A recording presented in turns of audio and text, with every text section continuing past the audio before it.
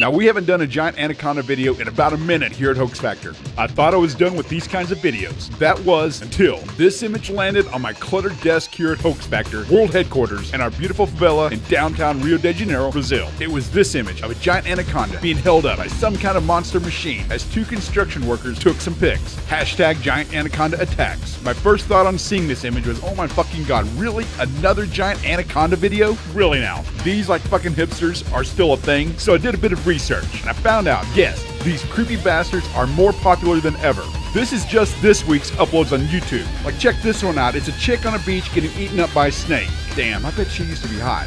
And this girl down here is all like, I ain't gonna be a victim but a victor. Check her badass out. She's gonna ride that giant anaconda back onto land and go attack a gorilla in a zoo. This one here's gotta be my favorite. We got Kris Kringle, or Santa motherfucking Claus, fighting off this giant anaconda. Oh, and I clicked on that video, and guess what?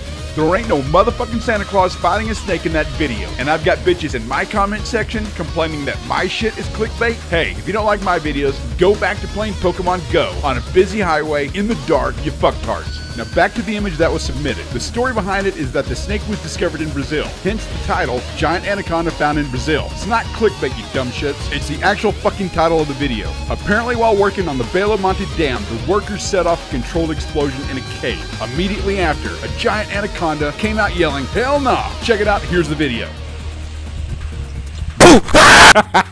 Made you bitches jump. But actually, here is the real video. The snake is real, and according to reports, it weighed over 400 kilograms and measured about 10 meters in length and over 1 meter in diameter. But now, I'm an American, and I don't know what the fuck those numbers mean, but I'm still gonna pretend as if it's impressive. But you guys know me here at Hoax Factor, I don't stop just there. I did convert them into real American numbers, and that puts the giant anaconda's length at over 32 feet, and its weight at over 880 pounds. Holy shit, that's almost as big as 4 average American toddlers. So yes, the video is real, and so is the image. The photographer just used a bit of forced perspective to make that impressive monster look bigger than it even is. Don't forget to share, click like, and do whatever the fuck else you need to do with this video. And if you want more badass videos, click that subscribe button right now.